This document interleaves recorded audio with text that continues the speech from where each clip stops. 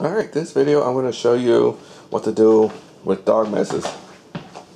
If you have puppies, like these two little Japanese chins, you're going to have messes in your house. So, if you don't already know that, a Swiffer Wetjet is one of the best ways there is to clean up dog messes on a hardwood floor. The problem is the fluid, they don't have one made for dogs. So I'm going to show you how to convert this over, that's Willie, how to convert this over to be used to clean dog messes. So check this out.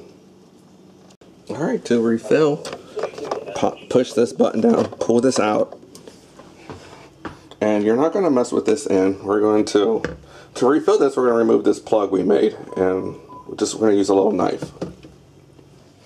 So what you need to do, once you have an empty Swiffer container, is you need to put a hole in the end.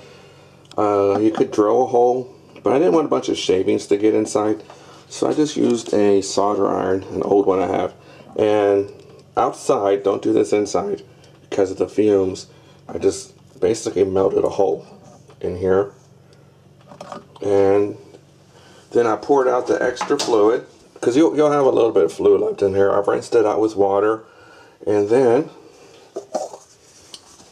we just need to fill it back up. So you take a funnel that's going to fit in the hole, get your funnel. It's nice to have help, and then use your Nature's Miracle simple solution, whatever you like, and fill it up.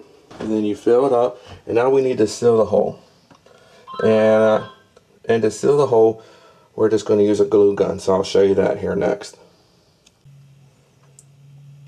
So we could fill this hole up, maybe tape, but I think a tape wouldn't be airtight. So instead, I think that most people have hot glue guns. We're just going to seal the hole up with a hot glue gun. Make sure the area is dry. It might take 1 or 2 coats. This bubbled up on me last time.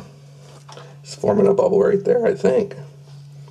And we're going to let it cool off.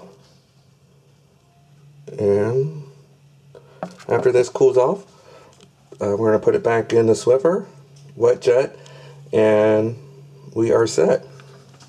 It's making a bubble right now. There, I just popped it to seal that back up. Okay, and let's just wait for that dries. Okay, now that this is dry, we are just going to stick it back in the Wetjet, and now your Wetjet's ready to clean up your puppy messes. You have some Nature's Miracle in there, and there you are. So now improved and ready to clean up your puppy messes. Definitely, if you have hardwood floors, this is the best option the best option I can think of for cleaning up frequent puppy